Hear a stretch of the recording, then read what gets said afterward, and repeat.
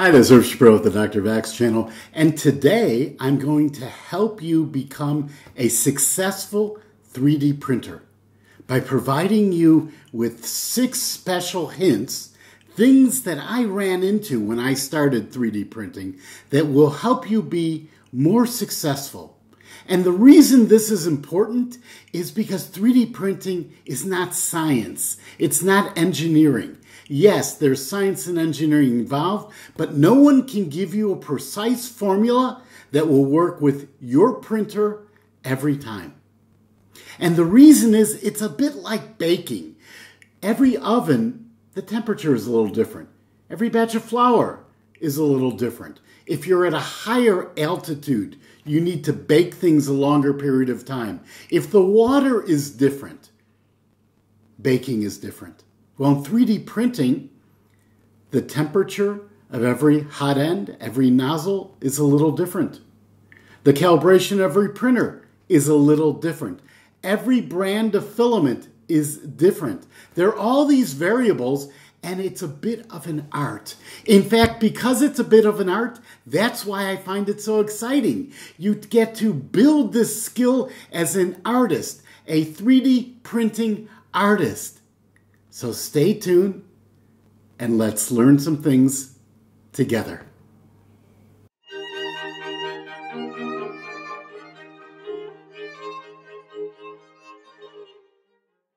Okay, you have that box that just arrived at your doorstep with your new 3D printer. Maybe it's a kit, maybe it's fully assembled. You're ready to open it up. Stop. You need to do a couple things first. The first thing you need to do, and this is hint number 1, learn about all of the parts of a 3D printer before you even open up the box. Sure, there's an instruction manual. It will tell you how to assemble it. But if you have a basic understanding of the components of your 3D printer, before you get started, your life will be much easier. You need to understand how a filament is pulled in by the extruder. It's fed either directly to the hot end or through a Bowden tube to the hot end. At the hot end, you have a cooling fan, you have a nozzle. It lays filament down onto a print bed that is probably today heated. Your system has a power supply. It has firmware. You need to know what these things are before you get started. So how do you learn that? You're in the right place. Watch a video. So up in the corner, I'll give you a link to the 3D Printing Demystified series. You can watch that. But there are hundreds of excellent videos on YouTube about 3D printers. Spend some time learning the components before you open the box. Okay, you've successfully assembled your printer, or at least taken it out of the box, and you think you're ready for your first print. Stop again. Because even if your printer says it has auto bed leveling, you need to check the bed leveling before you begin.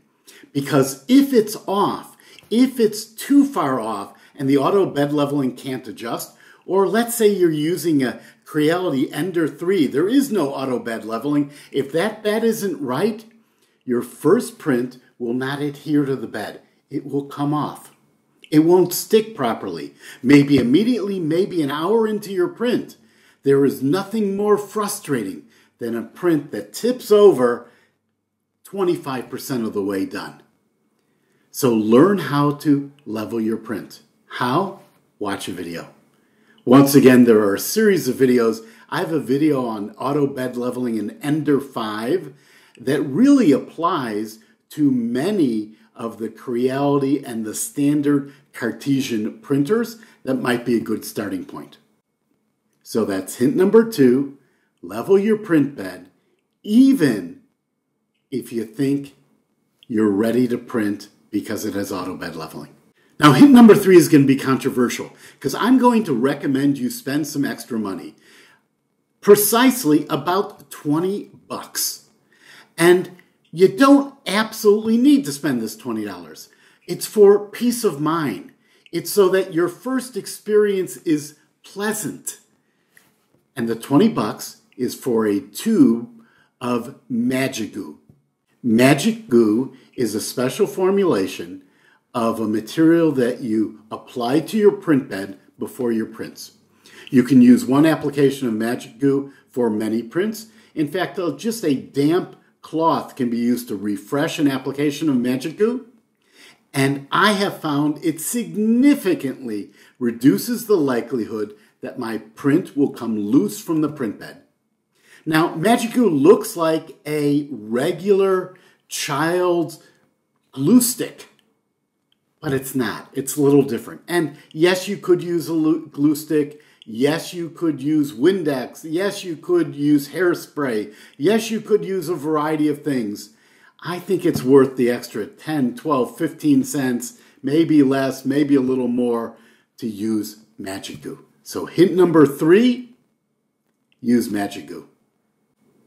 So you've printed the model that was on your SD card.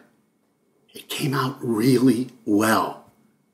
You're ready to run over to Thingiverse to find another model to print. But wait, you need to do something else. You need to learn about slicers. What is a slicer? Well, basically a slicer takes a 3-dimensional model and converts it into individual layers that can be printed on your printer.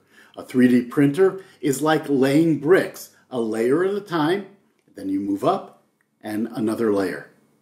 So you need to learn about slicers. Well, which slicer should you learn about? If you're using a Prusa printer, use the Prusa slicer. It used to be called Slick 3R Prusa Edition. It's now called the Prusa Slicer. It's a finely tuned ecosystem. It's much like the Apple ecosystem. You buy an expensive iPhone, the software comes from Apple, the hardware comes from Apple. Yes, the Prusa printers are a bit more expensive, but you get an integrated ecosystem. The hardware comes from Prusa, maybe as a kit, maybe assembled, and the slicer comes from Prusa. So if you're using a Prusa printer, use the Prusa slicer. For everyone else, I think they're 2 good choices to get started. There are many more opportunities to select and play with and experiment with slicers, but I think there are 2 choices you should try. Most low-cost, hobbyist-grade printers recommend you use Cura. I like Cura. I find it relatively easy to use in the basic mode.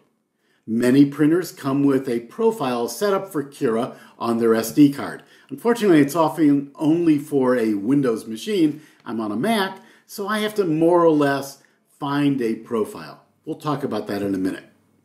But there's another opportunity. There's another choice, and that's Matter Control by MatterHackers. It's a very easy to use system, and the advantage is that you can plug your printer directly into your computer with a USB cable. Well, you've been told you can do that with Cura. Sure, I guess you can. I've never gotten it to work. And many people have trouble using Cura over a USB cable. So if you prefer using your printer, or you think it'll be easier for you to get started with your printer directly connected to your computer, I recommend you try Matter Control by MatterHacker. Now, the slicer's not as good as Cura, and your prints might not come out as perfect, but it's a great place to get started. In fact, once you become more advanced, if you're using Matter Control connected to your printer, you can slice your model, convert it to the right format for your printer in Cura, and then load that file into Matter Control and print from Matter Control. So to summarize, hint number 4, if you're using a Prusa printer, use the Prusa slicer. Otherwise, Cura is a fantastic printer, but if you want to directly connect your printer to your slicer so you don't have that step of loading to an SD card and finding out how to put it into your printer, use Matter Control. Hint number 5. You go to use a slicer and your printer's not listed. What should you do? Well, it's really not very complicated. There are really a limited number of styles of printers, in particular in the home marketplace. Most of them are Cartesian style printers. Let's say you're using a Creality printer. Maybe you have a Creality Ender 5, and the Ender 3 is only listed in your slicer. Or maybe you have a printer from Monoprice. It's not listed in your slicer. Well, find a printer that is similar to yours, select that, and all you need to change are the dimensions of the printer, the X, the Y, and the Z axis, and then give it a try. In all likelihood, it's going to work fine. Now, there's one caveat. If your printer has auto bed leveling, then you'll need to have a special G code, a special code that's sent out at the beginning of a print to auto level the bed. That should be listed in your printer manual. It's generally the same code, so once again, select a printer that has auto bed leveling and you're probably going to be okay. However, if you don't have auto bed leveling, do not select a printer with auto bed leveling because your printer may not understand that particular G code. So hint number 5 was you can use any slicer with any printer. Just select a printer that's close and change the dimensions. Now, as you become a 3D printing artist, you'll want to fine-tune your slicer profile, but that can wait for another day. Hint number 6, it's not you. It may be the filament. Very often the filament that ships with a number of low-cost printers stinks. It's terrible. And you go to do your first prints, it comes off the print bed, it strings a lot, it doesn't look very good. Just try a known consistent filament.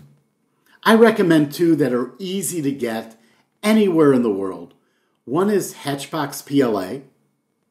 It's carried by Amazon. It's very inexpensive, and I find it very reliable. Maybe it is not the absolute best filament, but I think it's the best filament for the cost. Another filament, which is slightly better, you'll see the layer lines a bit less, is MatterHackers Build Series PLA. That can be ordered directly from the MatterHacker website. In both these cases, I like to print a little hotter than is recommended on the label. So I print them at about 206 degrees Celsius with a 60-degree heated print bed that's been treated with, yes, Magigoo. Now, I have a bonus hint for you. Watch all my videos. Just kidding.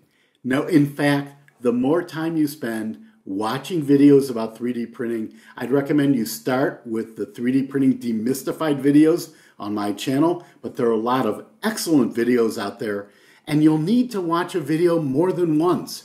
It'll just sort of soak in, and after time, you'll just get it.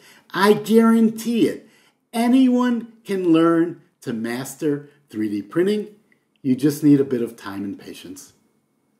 So I hope this was helpful. I hope this will help you get started with 3D printing. If you're already 3D printing, I hope maybe there's something you learned here. If you did, give me a thumbs up, subscribe to the channel, click on the bell so you're notified when I have new videos. Thanks, have a great day, and let's continue to learn things together.